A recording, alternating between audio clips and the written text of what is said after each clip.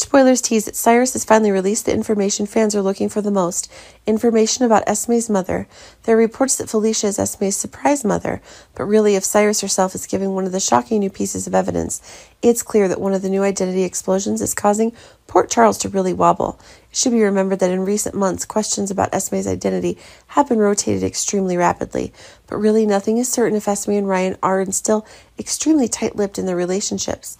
Now that one of the explosive new things is happening, it is certain that Cyrus is looking to maximize his advantages to help him get out of prison sooner, or at least be transferred to Spring Ridge in order to gain some more comfort in his daily life.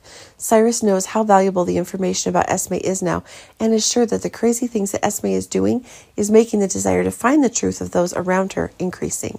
It's one of the great stories, but it can be noticed that when Cyrus herself announced that it was Olivia who is the official mother of Esme, of course there were huge surprises.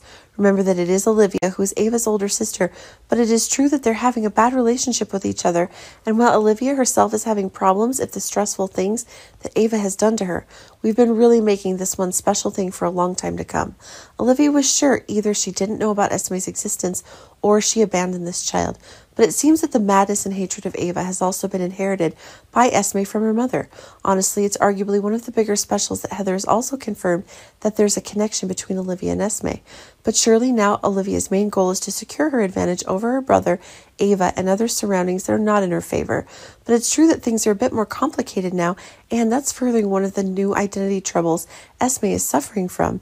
It's certain that Olivia is not looking for any further confirmation of interest, and that is expanding further and further into one of the special things that Esme herself is able to do.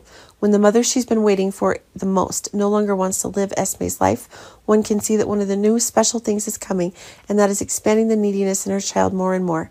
Esme's people. It's possible that Esme herself is now on destroy everything mode.